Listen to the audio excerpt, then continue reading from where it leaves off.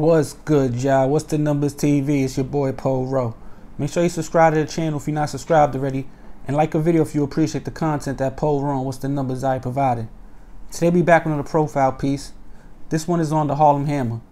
In this video we'll take a look at his early life growing up in Harlem, New York, where eventually he will find boxing as a way to help control his quick temper.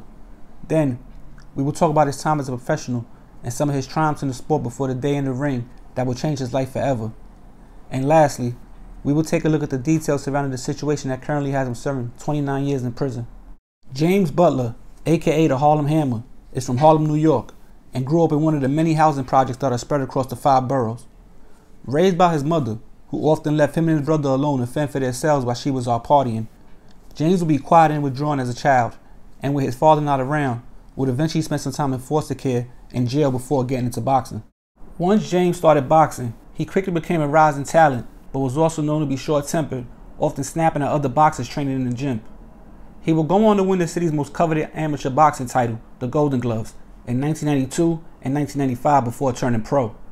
He would go by the nickname the Harlem Hammer because he packed a nice punch and won 18 of his first 19 professional fights before winning the United States Boxing Association super middleweight title in 1999.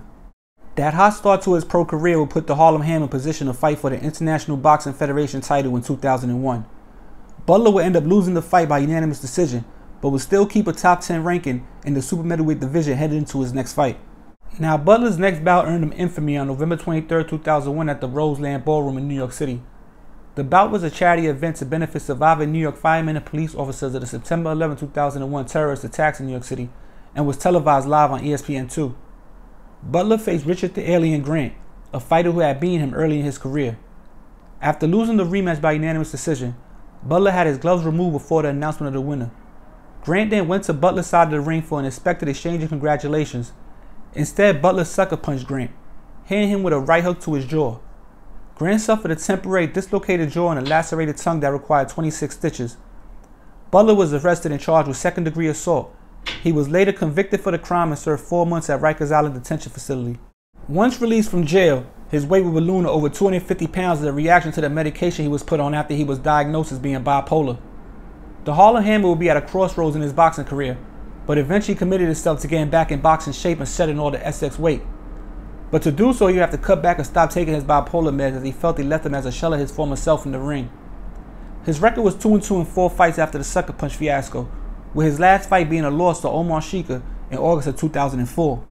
Next, the Harlem Hammer, whose record was now 20 wins with 5 losses, would find himself on the outside looking in, being used as just a sparring partner for up-and-coming fighters earning $100 a day.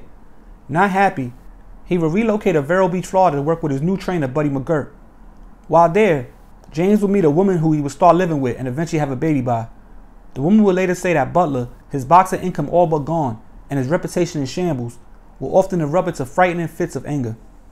Butler, feeling alone and unwanted, turned to the one friend who had been there for him through thick and thin, Sam Kellerman, the younger brother of Max Kellerman, a sports talk show host who is now an analyst for almost every boxing event that takes place.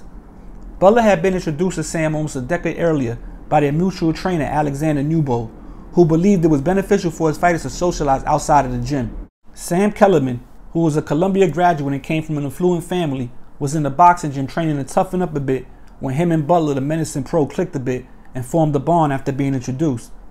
Now fast forward to 2004, Sam's living in Hollywood, California, and agrees to let the Harlem Hammer come stay with him for a few days.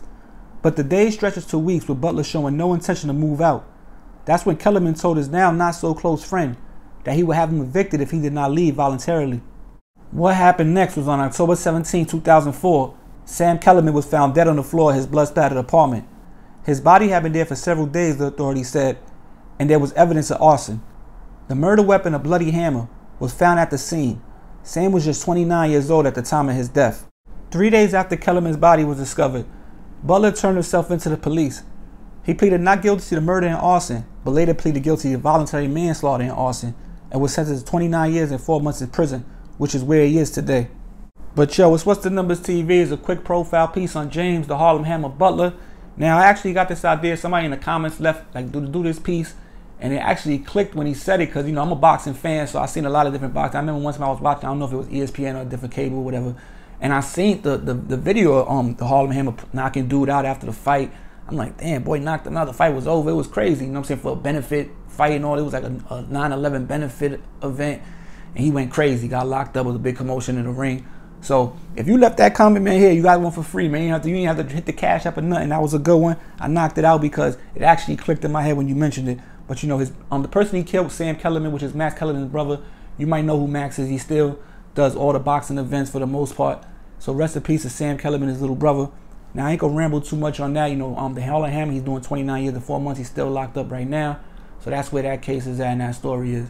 But shout out to y'all, man. We finally hit 40K subscribers on YouTube. I want to thank every one of y'all. If you're not subscribed yet, subscribe up. We trying to hit that 50K now. So help us do that. As Poe Rose, what's the numbers? You know, we do it for the streets. So holler at me if you got any business. The email's up there. Follow the Instagram, the merch, all that good stuff. Also, and lately I've been going live. So I don't know if y'all seen it, if y'all caught any one of them, but if y'all, you know, be on the lookout. Sometimes you might catch me going live, riding through the streets, doing this, doing that. So, you know what I'm saying? If you ever see me live, pull up. Let me know where you is, where you from, you know what I'm saying? We chop it up. But yeah, shout out to y'all. It's What's the Numbers TV. We at 40K subs. And it's your boy Poe Rose, man. We back before you know it. We out of here. Peace.